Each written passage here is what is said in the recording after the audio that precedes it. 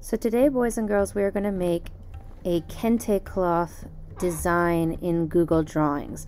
Now, Kente refers to a Ghanaian textile made of hand-woven cloth, strips of silk and cotton, and they are used to make colorful and intricate patterns using primary colors, the red, yellow, and blue, and two of the secondary colors such as orange and green, although there are times when you will see purple. Historically, the fabric was worn in a toga-like fashion by royalty among different groups of the region in Ghana. In more modern times, the wearing of Kente cloth has become more widespread to commemorate special occasions. There are times now that we see people wearing them as academic stoles when they graduate from college or grad school. And Kente patterns are known to have a wide variety of complexity, with each pattern having a name or message by the weaver. So now we're going to make some Kente cloth, just as a simple refresher for how to work with shapes and how to also learn about making a pattern here in Google Drawings. So a lot of these are going to be geometric shapes. So we're actually just going to start with doing some alternating squares that we can do some designs in. So what I'm going to do is I'm going to start with a square, and I'm going to kind of make it big enough that it's taking up a good chunk of the top part. And I'm going to duplicate this, so I'm going to go to Edit and Duplicate. I'm going to put that right there. I think I have enough room for one more, so once again, Edit, Duplicate. So I have a little extra room over here, so I'm not going to worry too much about the fact that there's a little extra room. I can actually play with that a little later. So what I'm going to do actually is I'm going to select all three. I'm going to move these over just a touch, so that way there's a little space on either side. And now I'm going to start with changing the color. Now, some of the colors that you're going to see a lot in Kente cloth are yellows, reds, blacks, blues, and greens. So you're going to want to stick with those colors. So I'm going to do a yellow. I'm going to make sure they're the same yellow. That's one thing. Then I'm also going to do a red here. I'm going to do like a deeper red. Now this, I'm going to select all three of these, and I'm going to duplicate this. And I'm going to bring it down so it's right underneath, and if it's a little off, I'm going to fix it. And then I'm going to do the same thing again. I'm going to select all three, and I'm going to duplicate it again. So that way, right now I have 1, 2, 3, 4, 5, 6, 7, 8, 9 squares. Now this one, this middle row, I'm going to alternate. So I'm going to make this middle row the yellow color. I want to make sure it matches. Then I'm going to make the outside the red color that I did. So as you can see, there's a bit of a pattern here going on. So now what I'm going to do is I'm going to try and do similar patterns in at least the red sections, kind of give it a little bit of uniformity.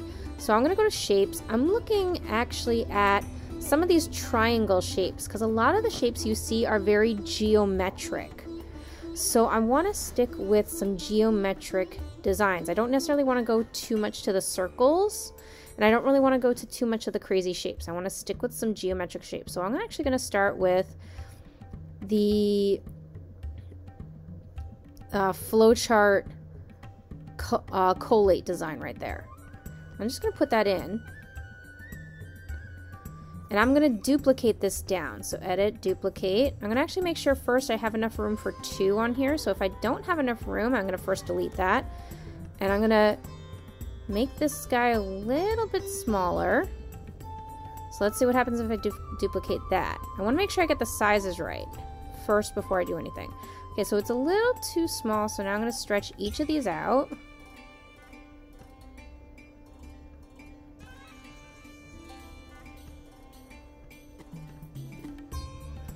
So right there, those two work very well. So I'm going to select each of these, and I'm going to keep duplicating them so that way it fills up the space.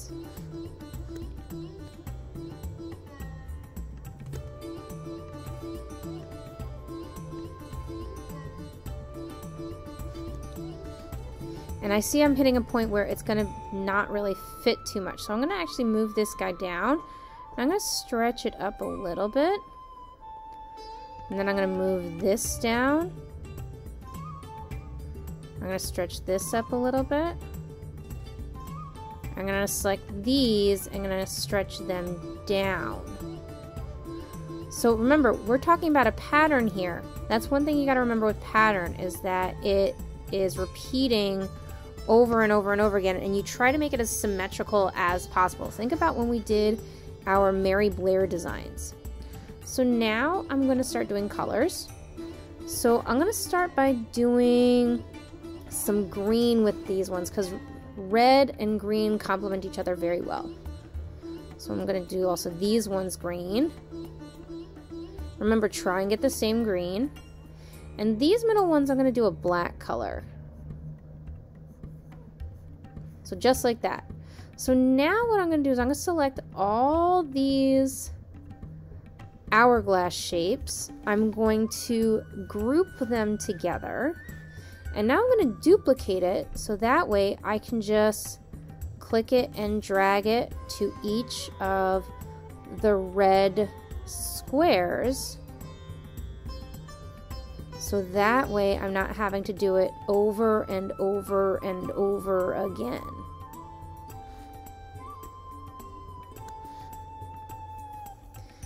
And that gives me a start for my Kente cloth. So as you can see, I have a pattern with the colors and I have a pattern starting with the design. Now in each of these yellow squares, I'm probably going to do something a little bit different. But having the same design in each of the red squares kind of allows for a bit of uniformity. So now, boys and girls, that I have finished the red part of my Kente cloth, I'm going to go back to the yellows. And in each one of these sections, I'm actually going to do something a little different, but they're also going to be geometric. So I'm going to go to my shapes. And this time I'm going to get the opposite, the flowchart sort design. And I'm going to put that right in here. And I'm going to see how many I can get across. Maybe I can see how many I can get down. So let's just duplicate this first.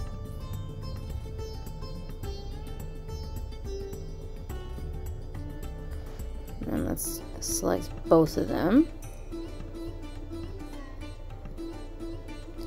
Because remember, the idea that I want to go with is I want to try and make sure that I have enough room going down and going across. So it looks like I'm a little short on room this way, so I'm actually going to select all of these. And I'm going to stretch it out so that way it fits all the way across. Now let's see how many I have going down. So I'm not going to do all of it. So let's go to duplicate. So it looks like I could probably do 2 going down if I do this size. So actually, you know what? I think I'm going to move it down so that way there might be a little bit of yellow around this sort of design. So I'm going to move this whole thing down. So I'm going to select it. I'm going to move it down just a little bit. Maybe in line with where this design is. And then I'm going to duplicate this whole thing. And I'm going to put it underneath.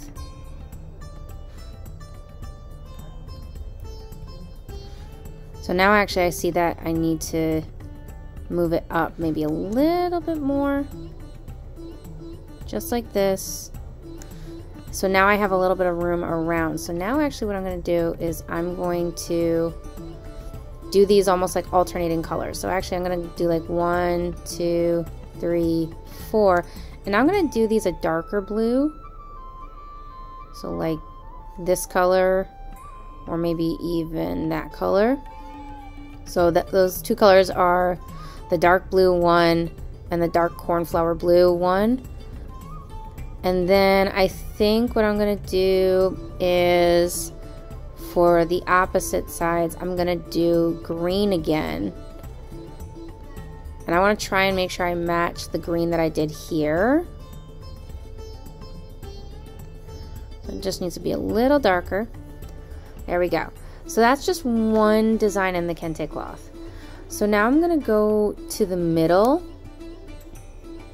And for this one, I'm actually, before I even go to any of the shapes, which you can use, like you can continue to use, I'm actually going to go to my line tool. And I'm going to use the polyline tool. And I'm going to actually zoom in so everyone can see this. So I'm going to use a polyline tool, and I'm going to do a zigzag going down. So I'm going to start right up here at the edge. And I'm going to keep going down. And I'm going to try and keep it as symmetrical as possible. Obviously, it's not going to be completely perfect, but I'm going to do my best.